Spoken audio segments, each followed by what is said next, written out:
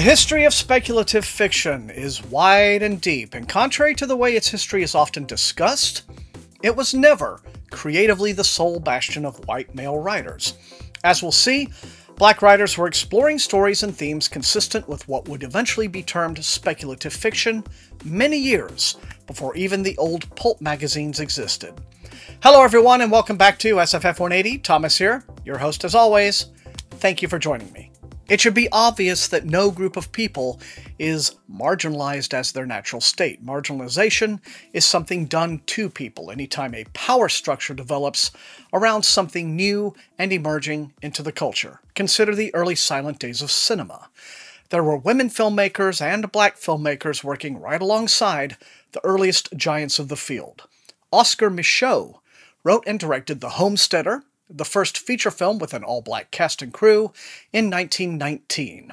And in 1922, Tressie Souters, believed by many to be the first black woman feature filmmaker, directed A Woman's Error. But the silent films of black filmmakers existed outside of the emerging studio system.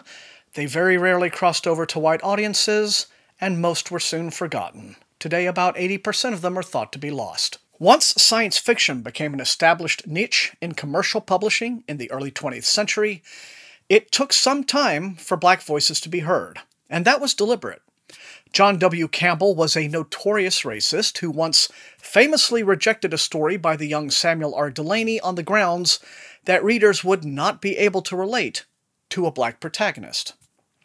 Delany went on to publish that story elsewhere. It was a little book called Nova. There's also a letter Campbell wrote to horror writer Dean Koontz, proclaiming that a technologically advanced black civilization was, and I quote, a social and biological impossibility.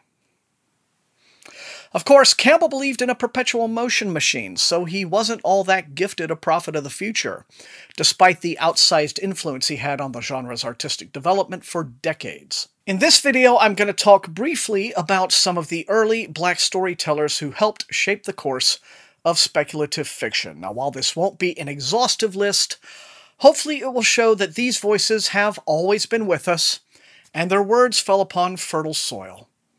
Martin Delany was a remarkable figure.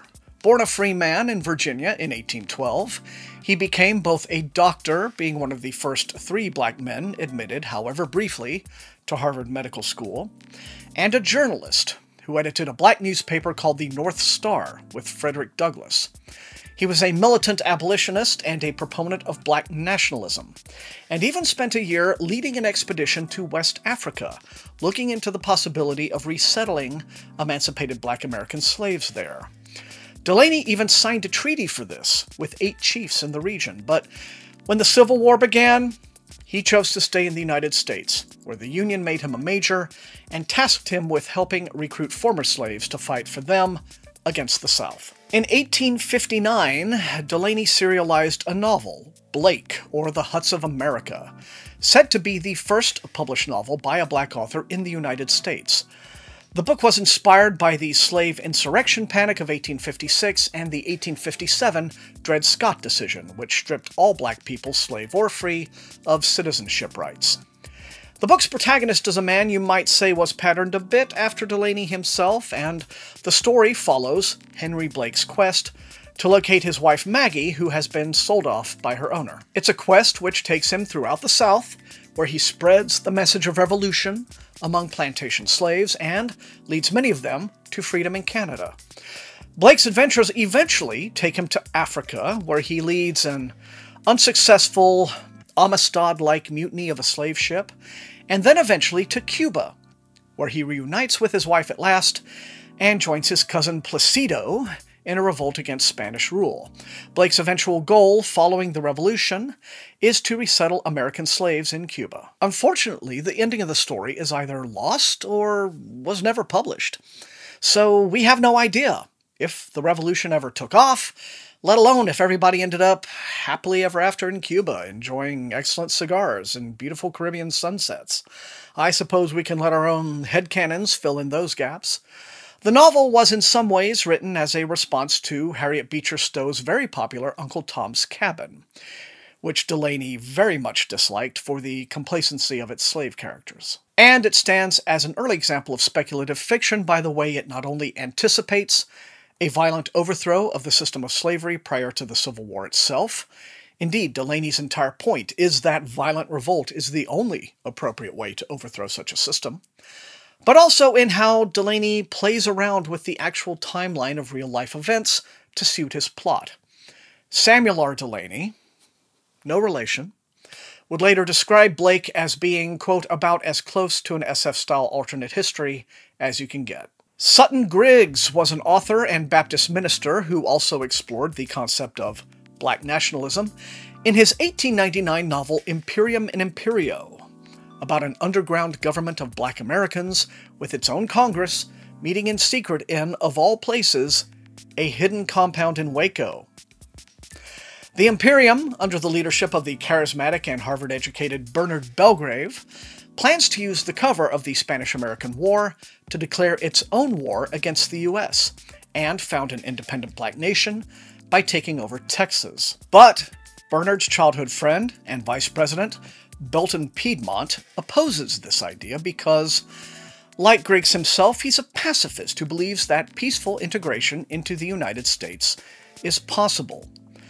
Belton, in a rather shocking turn, is executed for betraying the Imperium, much to the dismay of its other members, who reach the conclusion that Bernard has gone insane, and the Imperium must therefore be dissolved and exposed as, quote, a serious menace to the peace of the world. Now, Griggs self-published his book and sold it in fairly low numbers at revival meetings, but in the 21st century, Imperium and Imperio has, along with 4 other novels by Sutton Griggs, undergone an academic and critical reappraisal. Also in 1899, Charles W. Chestnut published The Conjure Woman, a collection of folkloric hoodoo stories that was widely read and well-reviewed, and is today considered a seminal work of African-American literature. It's a collection of 7 stories, all narrated by the very memorable Uncle Julius McAdoo, patterned after Uncle Remus. A former plantation slave, Uncle Julius regales, in his thick dialect, a somewhat awestruck northern white couple who have come south for the sake of the wife's health, hoping to own a vineyard, with stories of magic spells and charms and haints, like the Gooford Grapevine and Hotfoot Hannibal. The book was so popular that in 1926 it was made into a silent movie by, you guessed it, Oscar Micheaux, although sadly the movie is lost. The book is available to read online. Just be aware that Uncle Julius's narration contains about 1 million uses of the N-word. At this point, you might be asking, weren't any black women writing? And the answer is absolutely. Born in 1825, Frances Harper was considered the prominent African-American poet, publishing her first poetry collection, Autumn Leaves, when she was 20. And her short story, Two Offers, published in the same Anglo-African magazine that published Blake, was the first short story published in America by a black woman. Harper was very active as an abolitionist, helping numerous escaped slaves through the Underground Railroad. Her 1892 novel, Eola Leroy, or Shadows Uplifted, is the story of a young mixed-race woman raised to believe she's white until one day she and her mother are sold into slavery. Eola decides to fully embrace her African heritage and becomes a passionate advocate for the improvement of black society. The story's overall sense of optimism and hope, envisioning true equality between black and white citizens, has led the book to be described as the earliest known example, of black utopian fiction.